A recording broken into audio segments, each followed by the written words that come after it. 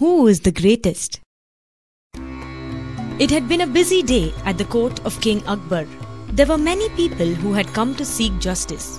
As the day at the court came to an end, King Akbar asked a question to one of the courtiers.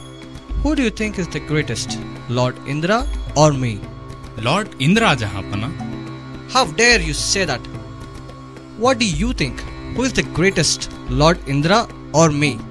You, Jahapana. You're greater than Lord Indra. In fact, you're the greatest. If what you say is true, prove it to me. Now the courtier was in a fix. He looked at Birbal pleading, as he knew that Birbal was the only person who could get him out of this situation. It is very easy to prove, Jahapana. In fact, Lord Brahma himself faced this dilemma.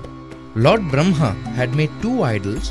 One was of Lord Indra and one was of you, Jahapana. He then weighed both the idols in a heavenly scale to see which was larger and greater. As your idol was heavier, the idol came to earth, and as Lord Indra's idol was light, it went to heaven. This is how he rules the heaven and you the earth. King Akbar was impressed by Birbal's witty answer and laughed out loud.